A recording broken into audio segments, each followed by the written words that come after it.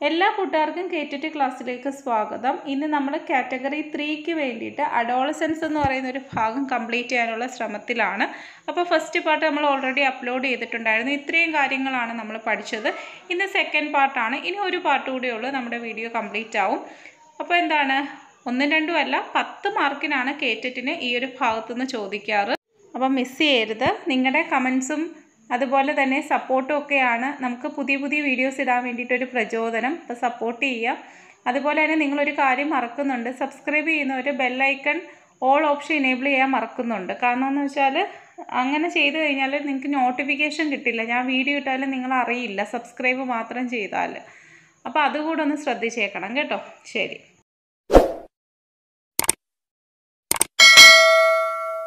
നമ്മൾ പഠിക്കാൻ പോകുന്നത് പ്രോബ്ലംസ് ഓഫ് അഡോളസൻസ് ആണ്. ഈ ഒരു ഭാഗത്ത് അല്ലെങ്കിൽ ഈ വീഡിയോയിൽ പറയുന്ന എല്ലാ കാര്യങ്ങളിൽ നിന്നും ക്വസ്റ്റ്യൻ ചോദിക്കുന്നത് ആപ്ലിക്കേഷൻ ലെവലിലായിരിക്കും. അപ്പോൾ നമ്മൾ എന്ത് ചെയ്യണം, നന്നായിട്ട് തന്നെ കാര്യങ്ങൾ മനസ്സിലാക്കി വെച്ചിരുന്നാൽ ക്വസ്റ്റ്യൻ വരുമ്പോൾ നിങ്ങൾക്ക് ഈസി ആയിട്ട് എഴുതാൻ വേണ്ടിയിട്ട് സാധിക്കും. അപ്പോൾ നമുക്ക് നോക്കാം. ആദ്യത്തേത് ഐഡൻറ്റിറ്റി ക്രൈസിസ് ആണ്. അതായത് അവന് സ്വയം ഒരു ഐഡൻറ്റിറ്റി രൂപപ്പെടാത്ത അവസ്ഥ, ഫെയിലിയർ ടു ഫൈൻഡ് ഐഡൻറ്റിറ്റി. രണ്ടാമത്തേത് അണ്ടർ അച്ചീവ്മെൻ്റ് ആണ്. അതായത് അവൻ എക്സ്പെക്റ്റ് ചെയ്യുന്നതിനേക്കാളും താഴ്ന്ന ലെവലിലായിരിക്കും അവൻ്റെ അച്ചീവ്മെൻറ്റ് ലെവൽ. അതാണ് അണ്ടർ അച്ചീവ്മെൻറ്റ്. അപ്പോൾ അതും ഒരു പ്രോബ്ലം ആണ്. അടുത്തത് പിയർ പ്രഷറാണ്. ഇപ്പോൾ കൂട്ടുകാരാണ് ഈ ഒരു സമയത്ത് അവരുടെ ലോകം അല്ലേ. അപ്പോൾ അവർ പറയുന്ന പോലെയൊക്കെ കേൾക്കാൻ വേണ്ടിയിട്ട് ശ്രമിക്കും. അത് നെഗറ്റീവായിട്ടുള്ള കൂട്ടുകാരും കാണും, പോസിറ്റീവായിട്ടുള്ള കൂട്ടുകാരും കാണും. അപ്പോൾ ഇവിടെ പ്രോബ്ലംസ് ഉണ്ടാക്കുന്നത് നെഗറ്റീവായിട്ടുള്ള കൂട്ടുകാരുടെ കൂടെയുള്ള കൂട്ടുകെട്ടാണ്. റിസ്ക് ടേക്കിംഗ് ബിഹേവിയറും അതുപോലെ സ്കൂൾ വർക്കിൽ നിന്നൊക്കെ ഡിസ്ട്രാക്റ്റഡ് ആവുന്നൊരു അവസ്ഥ. ഇനി നാലാമത്തേത് സബ്സ്റ്റൻസ് അബ്യൂസ് ആണ്. അതായത് നമുക്കറിയാം ആൽക്കഹോൾ, ഡ്രഗ്സ്, ടൊബാക്കോ പോലുള്ള ലഹരി പദാർത്ഥങ്ങളുടെ ഉപയോഗം. അഞ്ചാമത്തേത് ഹെൽത്ത് പ്രോബ്ലംസ് ആണ്. എന്തൊക്കെ ഹെൽത്ത് പ്രോബ്ലംസ് ആണ് അഡോളസൻസ് പീരീഡിൽ ഉണ്ടാവുന്നത്? ഡിപ്രഷൻ ഉണ്ടാവും, അനീമിയ, ബ്ലഡൊക്കെ കുറയുമ്പോൾ അനീമിയ ഉണ്ടാവും, ഒബീസിറ്റി, മെൻസ്ട്രേഷൻ റിലേറ്റഡ് പ്രോബ്ലംസ് ഉണ്ടാവും, ഏർലി പ്രഗ്നൻസി, മാൽന്യൂട്രീഷൻ. ഇതൊക്കെ ഹെൽത്ത് പ്രോബ്ലംസിന് എക്സാമ്പിൾസ് ആണ്. ഇതൊക്കെ നമ്മൾ ഡീറ്റെയിൽ ആയിട്ട് ഇനി പറയുന്നുണ്ട്. അടുത്ത ലാസ്റ്റ് ഡെലിക്വൻസി ആണ്, അതായത് ചൈൽഡ് ക്രൈംസ്. അടുത്തത് ചാലഞ്ചേഴ്സ് ആൻഡ് റെമഡീസ് ആണ്. നമ്മുടെ സിലബസിൽ പറയുന്ന ഒരു ടോപ്പിക്കാണ്. അപ്പോൾ നമ്മൾ മുമ്പ് പറഞ്ഞ പ്രോബ്ലംസും കൂടെ കണക്ട് ചെയ്തുകൊണ്ട് ഇവിടെ നമ്മൾ പറയുന്നുണ്ട്. അതിൻ്റെ സൊല്യൂഷൻസ് കൂടെ ഒന്ന് നോക്കി പോകുന്നുണ്ട് കേട്ടോ. അപ്പോൾ ഫസ്റ്റ് വൺ എന്ന് പറയുന്നത് ഫിസിക്കൽ ചേഞ്ചസ് ആണ്. അഡോളസൻസിലോട്ട് കടക്കുമ്പോൾ പെട്ടെന്നുണ്ടാവുന്ന changes, ബോയ്സിനാണെന്നുണ്ടെങ്കിൽ voice change, facial hair, ഗേൾസിനാണെന്നുണ്ടെങ്കിൽ breast size increase ചെയ്യുന്നു, മെൻസ്ട്രേഷൻ. അപ്പോൾ പെട്ടെന്ന് ഇവർക്ക് ഇത് അക്സെപ്റ്റ് ചെയ്യാൻ വേണ്ടിയിട്ട് ബുദ്ധിമുട്ടാണ്. അതൊരു ചാലഞ്ച് തന്നെയാണ് അല്ലേ. അപ്പം നമുക്ക് അവരെ പറഞ്ഞ് മനസ്സിലാക്കി കൊടുക്കുക, ഇതൊക്കെ എല്ലാവർക്കും ഉള്ളതാണ്, ഈ ഒരു അഡോളസൻസ് പീരീഡിൽ ഇങ്ങനെ ചേഞ്ചസ് ഉണ്ടാവും എന്നുള്ള കാര്യം പറഞ്ഞ് മനസ്സിലാക്കി കൊടുക്കുക. Emotional changes രണ്ടാമത്തതാണ്. എന്താണ്, റോൾസും റെസ്പോൺസിബിലിറ്റീസിനെ കുറിച്ചൊക്കെ അവർക്കൊരു കൺഫ്യൂഷൻ ഉണ്ടാകുന്നത് ഇമോഷണലായിട്ട് അഫക്റ്റ് ചെയ്യുന്നു. മൂഡ് സ്വിങ്സ്, പെട്ടെന്ന് സങ്കടവും സഹതാപവും ദേഷ്യമൊക്കെ ഉണ്ടാകുന്നു. അപ്പോൾ ഞാൻ കഴിഞ്ഞ ക്ലാസ്സിലെ പറഞ്ഞ അവർ ഇമോഷണലി സ്റ്റേബിൾ അല്ല. ഇതിൻ്റെ റെമഡി എന്താണ്? അവരെ സംസാരിക്കാൻ അനുവദിക്കുക, അവർ പറയുന്ന കാര്യങ്ങൾ ജഡ്ജ് ചെയ്യാതിരുന്ന് കേൾക്കുക, അഡ്വൈസ് കൊടുക്കാതിരിക്കുക. കാരണം അവർ ഈ ഒരു സമയത്ത് അഡോളസൻസ് സ്റ്റേജിൽ നമ്മൾ പറയുന്ന അഡ്വൈസ് ഒന്നും അവർ ചെവി കൊള്ളില്ല. മൂന്നാമത്തേത് ബിഹേവിയറൽ ചേഞ്ചസ് ആണ്. അവരുടെ ബിഹേവിയറിൽ ഉണ്ടാകുന്ന ചേഞ്ചസ് അല്ലേ. അവർ പേരൻസിനോട് ദേഷ്യപ്പെടുന്നു, പേരൻസിനെ ക്വസ്റ്റ്യൻ ചെയ്യുന്നു, പുതിയ പുതിയ കാര്യങ്ങൾ ചെയ്യാൻ വേണ്ടിയിട്ട് ശ്രമിക്കുന്നു, റിസ്ക് ഫാക്ടേഴ്സ് ഏറ്റെടുക്കുന്നു.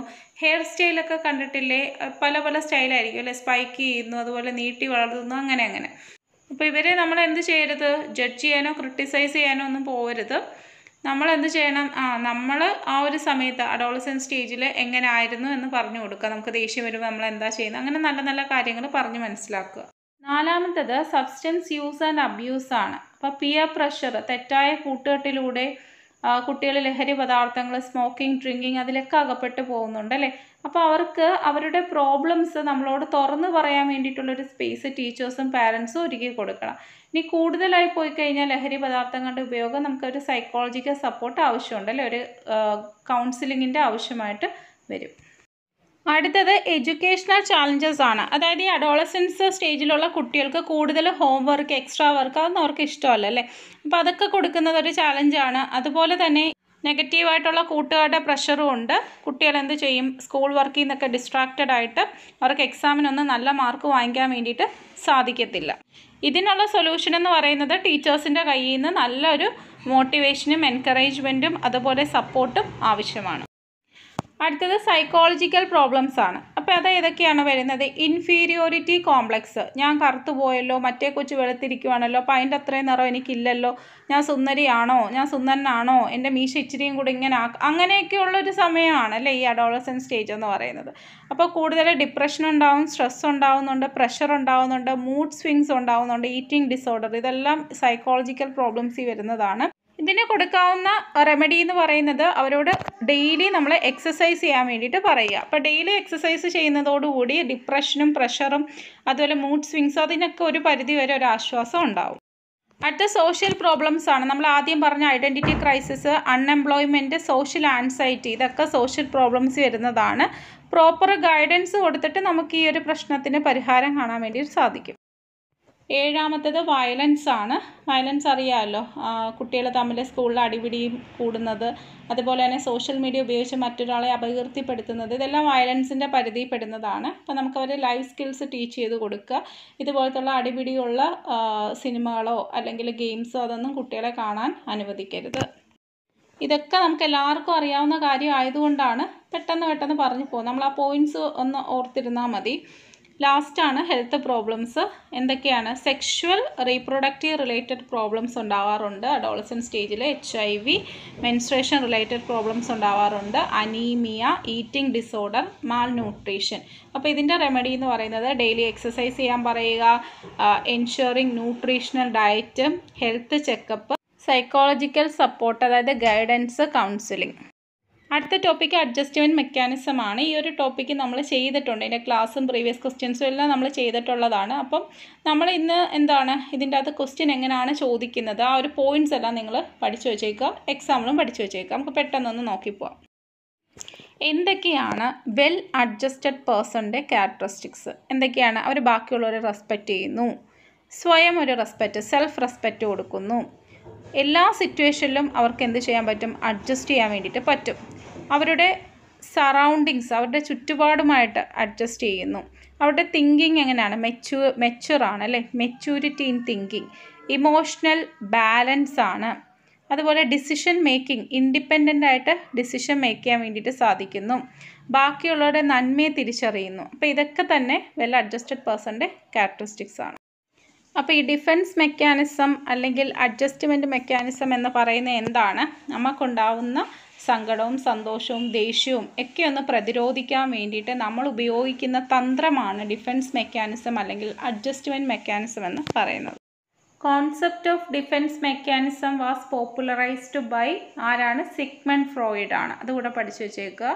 അപ്പോൾ നമുക്ക് ആദ്യം റിപ്രഷനും സപ്രഷനും നോക്കാം. അപ്പോൾ നമുക്ക് തെറ്റിപ്പോകുന്നതും തിരിഞ്ഞു പോകുന്നതും ഒരുപോലെയൊക്കെ ഇരിക്കുന്നതായിട്ടുള്ള കാര്യങ്ങളൊക്കെ ഇതിൻ്റെ അകത്ത് വരുന്നുണ്ട്. അപ്പോൾ അതൊന്ന് കണക്ട് ചെയ്ത് പഠിക്കാം. റിപ്രഷൻ എന്ന് പറയുന്നത് നമുക്കുണ്ടാവുന്ന അൺപ്ലസൻ്റ് ആയിട്ടുള്ള എക്സ്പീരിയൻസ്, സഫലമാകാത്ത ആഗ്രഹങ്ങൾ, അങ്ങനെ ഒരുപാട് കാര്യങ്ങളില്ലേ, ഇതെല്ലാം നമ്മൾ അറിയാതെ തന്നെ, അവിടെയാണ് ശ്രദ്ധിക്കേണ്ടത്, നമ്മൾ അറിയാതെ തന്നെ നമ്മുടെ ഉപബോധ മനസ്സിലേക്ക് നീക്കം ചെയ്യപ്പെടുന്നു. ഇപ്പോൾ ഒരു എക്സാമ്പിൾ പറയുകയാണെങ്കിൽ, കുട്ടിക്കാലത്ത് പട്ടിയുടെ കടി അല്ലെങ്കിൽ ചിലന്തിയുടെ കടി കിട്ടിയിട്ടുള്ള ഒരാൾ വലുതാകുമ്പോഴും ചിലന്തിയോടും പട്ടിയോടും ഒക്കെ ഒരു പ്രത്യേക പേടിയായിരിക്കും അല്ലെ, ഫോബിയായിരിക്കും. അപ്പോൾ അതിൻ്റെ കാരണം അയാൾക്കറിയാം, കുട്ടിക്കാലത്ത് എപ്പോഴോ അയാൾക്ക് ഇങ്ങനെ ഒരു കടി കിട്ടിയിട്ടുണ്ട്. പക്ഷേ അത് എപ്പോഴാണ് കിട്ടിയത്, എങ്ങനെയാണ് സംഭവിച്ചതെന്നുള്ള കാര്യങ്ങളൊന്നും അദ്ദേഹത്തിന് ഓർത്തെടുക്കാൻ വേണ്ടിയിട്ട് സാധിക്കില്ല. അപ്പോൾ അതൊക്കെയെന്ന് പറയുന്നത് എന്താണ്? നമ്മൾ അയാൾ പോലും അറിയാതെ, അതാണ് ഇവിടുത്തെ പോയിന്റ്, അയാൾ പോലും അറിയാതെ അയാളുടെ അൺകോൺഷ്യസ് മൈൻഡിലോട്ട് പുഷ് ചെയ്യപ്പെട്ട കാര്യങ്ങളാണ്. രണ്ടാമത്തേത് സപ്രഷനാണ്. Act of stopping your self from thinking or feeling something. അതായത് ഞാൻ ഇന്ന് എക്സാം ഹോളിൽ പോയ സമയത്ത് എനിക്ക് അവിടെ ഞാൻ കാണിച്ച എന്തെങ്കിലും ഒരു കുറ്റത്തിൻ്റെ പേരിൽ ടീച്ചറിൻ്റെ കയ്യിൽ നിന്ന് എനിക്ക് വഴക്ക് കിട്ടുന്നു. അത് നമുക്ക് വിഷമം ഉണ്ടാക്കുന്ന സംഭവമാണ് അല്ലേ. ഞാനത് വീട്ടിൽ വന്നിട്ട് എനിക്ക് പിറ്റേ ദിവസത്തെ പരീക്ഷയുണ്ട്, അപ്പോൾ ഇത് ഞാൻ ചിന്തിച്ചുകൊണ്ടിരുന്നാൽ എനിക്ക് പഠിക്കാൻ വേണ്ടിയിട്ട് സാധിക്കത്തില്ല. അപ്പം ഞാൻ കോൺഷ്യസ് ആയിട്ട് അറിഞ്ഞുകൊണ്ട് തന്നെ ഈ ഒരു സംഭവത്തിനെ മറക്കാൻ വേണ്ടിയിട്ട് ശ്രമിക്കുകയാണ്, ഈ ഒരു സംഭവത്തിനെ തള്ളി നീക്കാൻ ശ്രമിക്കുകയാണ്. രണ്ട് തമ്മിൽ വ്യത്യാസമുണ്ട്. റിപ്രഷനിൽ നമ്മൾ പറഞ്ഞത് അറിയാതെയാണ് അല്ലേ, അൺകോൺഷ്യസ് ആയിട്ട് സംഭവിക്കുന്നതാണ്. പക്ഷേ സപ്രഷനിൽ അറിഞ്ഞുകൊണ്ട് സംഭവിക്കുന്നതാണ്, കോൺഷ്യസ് ആയിട്ട് സംഭവിക്കുന്നതാണ്. മനസ്സിലായല്ലോ? പ്രൊജക്ഷനും റാഷണലൈസേഷനും എന്ന് പറയുന്നത് ഏകദേശം ഒരുപോലെ തോന്നുമെങ്കിലും രണ്ടും വ്യത്യസ്തമാണ് കേട്ടോ. പ്രൊജക്ഷൻ എന്ന് പറയുന്നത് individual tries to defend himself by blaming others for his own fault. ക്ലാസ്സിൽ വൈകി വന്ന കുട്ടി പറയുകയാണ്, ഞാൻ വൈകാൻ കാരണം എൻ്റെ ബസ് ലേറ്റ് ആയതുകൊണ്ടാണ്. അപ്പോൾ അവൻ്റെ തെറ്റ് അവൻ ബസ്സിൻ്റെ മുകളിൽ കെട്ടിവെച്ചു. അതുപോലെ പരീക്ഷയ്ക്ക് നല്ല മാർക്ക് വാങ്ങിച്ചില്ലെങ്കിൽ ഉടനെ പറയും, ടീച്ചർ നന്നായിട്ട് പഠിപ്പിക്കാത്തത് കൊണ്ടാണ് ഞാൻ കുറഞ്ഞ മാർക്ക് വാങ്ങിച്ചത്, ടീച്ചറിൻ്റെ തലയിലോട്ട് കെട്ടിവെച്ചു. അങ്ങനെ പ്രൊജക്റ്റ് ചെയ്യുന്നു, ഒരാളുടെ മേൽ കെട്ടിവെക്കുന്നതിനെയാണ് നമ്മൾ പ്രൊജക്ഷൻ എന്നതുകൊണ്ട് ഉദ്ദേശിക്കുന്നത്. ഇനി എന്താണ് rationalisation? Explaining an unacceptable behaviour or feeling in A rational or logical manor, avoiding the true reasons for the behaviour. ക്ലാസ്സിൽ മാർക്ക് കുറഞ്ഞൊരു കുട്ടി പറയുകയാണ്, എനിക്ക് മാർക്ക് കുറഞ്ഞതിന് കാരണം ടീച്ചർ നന്നായിട്ട് പഠിപ്പിക്കാത്തത് കൊണ്ടും ടീച്ചർ നോട്ട്സ് തരാത്തത് കൊണ്ടുമാണ്.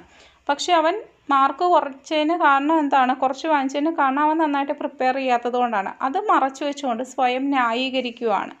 അപ്പോൾ പ്രൊജക്ഷൻ എന്ന് പറയുന്നത് മറ്റൊരാളുടെ തലയിൽ കെട്ടിവെക്കുന്നതാണ്. റാഷണലൈസേഷൻ എന്ന് പറയുന്നത് എന്താണ്? സ്വയം ന്യായീകരിക്കുകയാണ്. അപ്പം ഈസോപ്പ് കഥയിലെ കുറുക്കൻ എന്താ പറഞ്ഞത്? കിട്ടാത്ത മുന്തിരി പുളിക്കും അല്ലേ? അതിനത് കിട്ടാത്തത് കൊണ്ട് സ്വയം ന്യായീകരിച്ചതാണ് മുന്തിരി പുളിക്കൂ എന്നുള്ളത്. അപ്പോൾ ഇത് തമ്മിലുള്ള വ്യത്യാസം മനസ്സിലായല്ലോ. അടുത്തത് ഐഡൻറ്റിഫിക്കേഷനാണ്. An individual is to achieve satisfaction from the success of other people, group or organisation. Identification എന്ന് പറയുന്നത് നമ്മൾ മറ്റുള്ളവരുടെ ഐഡൻറ്റിറ്റി കോപ്പി ചെയ്യുകയാണ് ചെയ്യുന്നത്.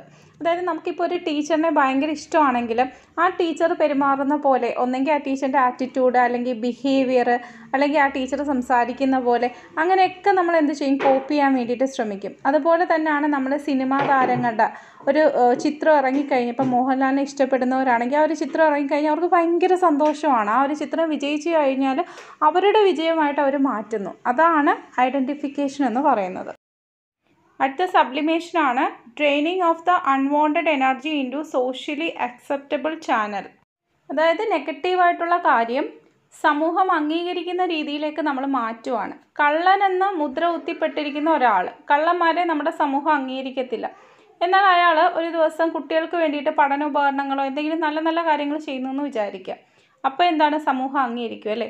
അതുപോലെ നല്ല ദേഷ്യം വരുന്ന ഒരാൾ, എപ്പോഴും ദേഷ്യമാണ്, അത് സമൂഹം അംഗീകരിക്കുന്ന കാര്യമല്ല അല്ലേ?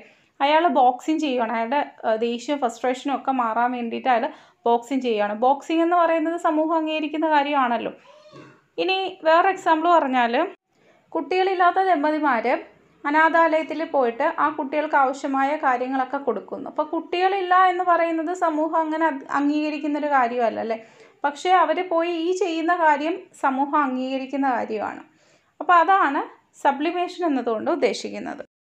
അടുത്ത കോമ്പൻസേഷൻ ആണ്, എളുപ്പമാണ് അല്ലേ? A person tries to makeup for his weakness by developing strength in other areas. പഠിക്കാൻ മിടുക്കരല്ലാത്ത കുട്ടികൾ വേറെ എന്തെങ്കിലും മേഖലയിൽ, ഡാൻസിലോ മ്യൂസിക്കിലോ സ്പോർട്സിലോ ഒക്കെ അവർ മിടുക്കന്മാരായിരിക്കും. അതാണ് കോമ്പൻസേഷൻ. കോമ്പൻസേറ്റ് ചെയ്ത് പോകുന്നു.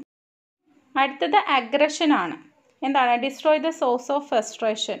അഗ്രസീവായിട്ടുള്ള കുട്ടികൾ അല്ലെ, ഉപദ്രവകാരികളാണ് അവർ. അവരുടെ ദേഷ്യം വരുമ്പോഴും ഫ്രസ്ട്രേറ്റഡ് ആവുന്ന സമയത്ത് അവരെന്ത് ചെയ്യും? ഉപദ്രവിക്കുന്നവരാണ്. അതാണ് അഗ്രഷൻ. അടുത്ത റിഗ്രഷനാണ്. Moving back to A previous developmental stage two feel safe or have needs met. ഒരു വീട്ടിൽ ഇളയ കുട്ടി ജനിച്ചു കഴിയുമ്പം മൂത്ത കുട്ടിയുടെ പെരുമാറ്റത്തിൽ മാറ്റം ഉണ്ടാവും അല്ലേ? ഇളയ കുട്ടിയോട് കൂടുതൽ സ്നേഹവും കെയറിങ്ങും ഒക്കെ കിട്ടുന്ന കാണുമ്പോൾ ഇവന് ചെറിയൊരു അസൂയാണ്. അപ്പോൾ ഇവളും എന്ത് ചെയ്യും? അവളിലേക്ക് എല്ലാവരുടെയും ശ്രദ്ധ തിരിക്കാൻ വേണ്ടിയിട്ട് അവളും കുഞ്ഞു കുട്ടികളെ പോലെ ആക്ട് ചെയ്യും. മറ്റേ കുട്ടിയുടെ ഫീഡിങ് ബോട്ടിൽ എടുത്തു വെച്ച് കുടിക്കുകയും ആ കുട്ടിയുടെ തൊട്ടിലിൽ കയറി കിടന്ന് ഉറങ്ങാൻ വേണ്ടിയിട്ട് ശ്രമിക്കുകയും അല്ലെങ്കിൽ കൈ സക്കുകയൊക്കെ ചെയ്യും. അതാണ് റിഗ്രഷൻ എന്ന് പറയുന്നത്. അതുപോലെ പ്രായമുള്ള ആൾക്കാരും അവർ കിടപ്പിലാവുന്ന സമയത്തും ഇതുപോലെ കുട്ടികളെ പോലുള്ള ബിഹേവിയർ കാണിക്കും. ഡിസ്പ്ലേസ്മെൻറ്റ് എന്താണ്? The transfer of negative emotion from one person or thing to an unrelated person or thing. ഒരു കുട്ടിക്ക് അവൻ്റെ ക്ലാസ് ടീച്ചറിൻ്റെ കയ്യിൽ നിന്ന് വഴക്ക് കിട്ടുവാണ്. അവന് തിരിച്ചു വല്ലതും പറയാൻ പറ്റുമോ? ടീച്ചറിനെ ദേഷിക്കാൻ പറ്റുമോ? ഇല്ല. അവൻ ഇതെല്ലാം അങ്ങോട്ട് പിടിച്ചു വെച്ചിട്ട് വീട്ടിൽ വന്ന് അവൻ്റെ അച്ഛനമ്മയോടോ അല്ലെങ്കിൽ അനുജത്തിയോടോ ചേട്ടനോടോ അല്ലെങ്കിൽ അവൻ്റെ കൂട്ടുകാരനോടോ അങ്ങ് ദേഷിക്കുവാണ്. ഇതുമായിട്ട് യാതൊരു ബന്ധമില്ലാത്ത ആൾക്കാരാണ് ഈ പറഞ്ഞവരെല്ലാം. അപ്പോൾ ഇതിനെയാണ് നമ്മൾ ഡിസ്പ്ലേസ്മെൻ്റ് എന്ന് പറയുന്നത്. അടുത്ത reaction ഫോർമേഷനാണ്. Reaction formation reduces anxiety by taking up the opposite feeling, impulse or behaviour. നിങ്ങളുടെ വീട്ടിൽ ഒരു റിലേറ്റീവോ അല്ലെങ്കിൽ ഫ്രണ്ടോ നിങ്ങൾക്ക് തീരെ ഇഷ്ടമില്ലാത്ത ഒരാൾ വരുവാന്ന് വിചാരിക്കുക. അപ്പോൾ നിങ്ങളുടെ റിയാക്ഷൻ എങ്ങനെ ആയിരിക്കും? അതൊന്നും പുറത്ത് കാണിക്കത്തില്ല അല്ലേ? ആ ഇഷ്ടക്കേടൊന്നും പുറത്ത് കാണിക്കാതെ നല്ല സന്തോഷമായിട്ട് ചിരിച്ച മുഖത്തോടു കൂടി അയാളെ വെൽക്കം ചെയ്യും. അതുപോലെ തന്നെയാണ് നമ്മളിപ്പോൾ അമ്മ ഒരു കല്യാണ വീട്ടിൽ കൂട്ടിക്കൊണ്ട് പോവുകയാണ്, നമുക്ക് തീരെ ഇഷ്ടമല്ല അങ്ങോട്ടേക്ക് പോകാൻ വേണ്ടിയിട്ട്. അപ്പോൾ എന്താണ്, നമ്മളെ മുഖത്ത് അതൊന്നും കാണിക്കത്തില്ല. അവിടെ ചെല്ലുമ്പോഴത്തേക്ക് എല്ലാവരുമായിട്ട് നന്നായിട്ട് സംസാരിച്ച് നല്ല എനർജറ്റിക് ആയിട്ട് ആ ഒരു ട്രൂ ഫീലിങ്സ് എല്ലാം മറച്ചു വെച്ചുകൊണ്ടാണ് നമ്മളവിടെ ബിഹേവ് ചെയ്യുന്നത്. അതാണ് റിയാക്ഷൻ ഫോർമേഷൻ. അടുത്തത് സബ്സ്റ്റിറ്റ്യൂഷനാണ്.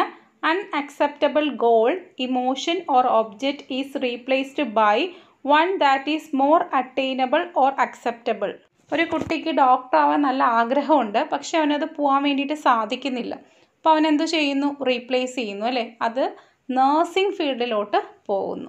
അപ്പോൾ അതാണ് സബ്സ്റ്റിറ്റ്യൂഷൻ എന്ന് പറയുന്നത്. ഇപ്പോൾ ഒരു കുട്ടിക്ക് മെഡിക്കൽ കോളേജിൽ അഡ്മിഷന് വേണ്ടിയിട്ട് ശ്രമിക്കുന്നു, അവൻ അവിടെ പോകാനാണ് താല്പര്യം, കിട്ടുന്നില്ല, അത് അത്രയ്ക്ക് പൈസ അവരുടെ കയ്യിലില്ല, അതുകൊണ്ട്. അപ്പോൾ എന്ത് ചെയ്യുവാണ്? അവന് എക്സ്റേ ടെക്നോളജി പഠിക്കാൻ വേണ്ടിയിട്ട് തിരഞ്ഞെടുത്തു. അതാണ് സബ്സ്റ്റിറ്റ്യൂഷൻ എന്ന് പറയുന്നത്. അടുത്തത് ഡിനയലാണ്. ഡിനയൽ എന്ന് വെച്ചാൽ avoidance of an unacceptable reality. കണ്ടില്ല കേട്ടില്ല എന്ന് നടിക്കുന്നു. ഇപ്പം നന്നായിട്ട് മദ്യപിക്കുന്ന ആൾക്കാർ എങ്ങനെയാണ്? അവർ വീട്ടുകാർ ഭയങ്കര ബുദ്ധിമുട്ടാണ് അല്ലേ ഈ മദ്യപാനം കൊണ്ട്. അപ്പോൾ അവർ ഓരോ കാര്യങ്ങൾ പറയുമ്പോഴും ഇയാൾ എന്ത് ചെയ്യും? കണ്ടില്ല കേട്ടില്ല എന്നും പറഞ്ഞിങ്ങനെ നടക്കും. അതാണ് ഡിനയൽ എന്ന് പറയുന്നത്. പക്ഷേ മദ്യപിക്കുന്ന ആളെന്താ പറയുന്നത്? ഞാൻ എൻ്റെ ഫാമിലിയെ പൊന്നുപോലാണ് നോക്കുന്നതെന്ന് പറയല്ലേ, എല്ലാ പൈസയും കൊടുക്കുന്നുണ്ട്, എല്ലാ കാര്യങ്ങളും ചെയ്യുന്നുണ്ട്. പക്ഷേ ആ ഒരു ഫാമിലി അനുഭവിക്കുന്ന ബുദ്ധിമുട്ട് വേറൊന്ന് തന്നെയാണ്. അപ്പോൾ അതിനെയാണ് ഡിനയൽ എന്ന് പറയുന്നത്. ഒന്നും കണ്ടില്ല കേട്ടില്ല എന്ന് നടിക്കുന്നത്. നമ്മളിപ്പോൾ അമ്മ വിളിക്കുമ്പോൾ തന്നെ ചില സമയത്ത് അമ്മ എന്തെങ്കിലും കാര്യങ്ങൾ ചെയ്യിപ്പിക്കാനാണ് വിളിക്കുന്നതെന്ന് വിചാരിച്ചിട്ട് നമ്മൾ എന്ത് ചെയ്യും? കേൾക്കത്തില്ല അല്ലേ? എന്നിട്ട് വന്നിട്ട് ന്യായം പറയും. അപ്പോൾ അതാണ് ഡിനയൽ കൊണ്ട് ഉദ്ദേശിക്കുന്നത്. നമ്മൾ അഡ്ജസ്റ്റ്മെൻറ്റ് പഠിച്ചെങ്കിൽ അതോടൊപ്പം തന്നെ മാൽ അഡ്ജസ്റ്റ്മെൻറ്റും കൂടെ ഒന്ന് അറിഞ്ഞിരിക്കണം. മാൽ അഡ്ജസ്റ്റ്മെൻറ്റ് മൂലം ഉണ്ടാവുന്നതാണ് ഫ്രസ്ട്രേഷനും കോൺഫ്ലിക്ട്സും. അതിൽ 3 ടൈപ്പ് ഓഫ് കോൺഫ്ലിക്ട്സ് നമുക്ക് പഠിക്കാനുണ്ട്. Approach conflict, approach avoidance conflict, avoidance conflict. അതെന്താണെന്ന് നോക്കാം.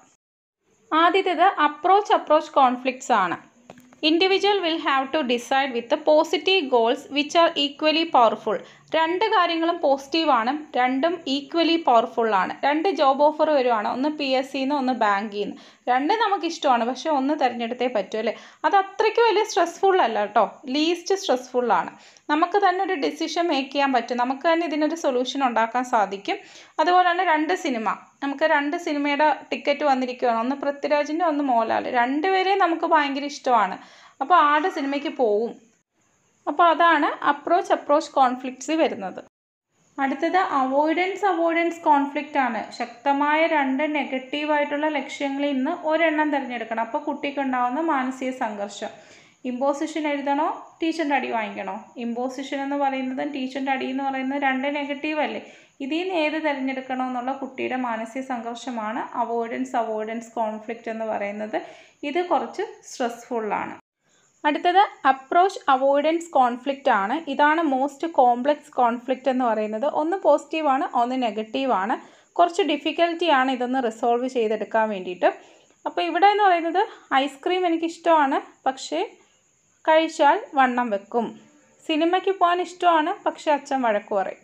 അപ്പോൾ എന്താണ്? ഒന്ന് പോസിറ്റീവാണ്, ഐസ്ക്രീം എന്ന് പറഞ്ഞാൽ പോസിറ്റീവാണ്, പക്ഷേ വഴക്ക് പറയും നെഗറ്റീവ്. അപ്പോൾ ഏത് തിരഞ്ഞെടുക്കണമെന്ന് അറിയാൻ വയ്യാത്ത ഒരു മാനസിക സംഘർഷം. അതാണ് അപ്രോച്ച് അവോയ്ഡൻസ് കോൺഫ്ലിക്റ്റ്. അപ്പോൾ നമ്മുടെ 2ാമത്തെ പാഠം കഴിഞ്ഞിട്ടുണ്ട്. അടുത്ത പാഠത്തിനായിട്ട് കാത്തിരിക്കുക. Thank you.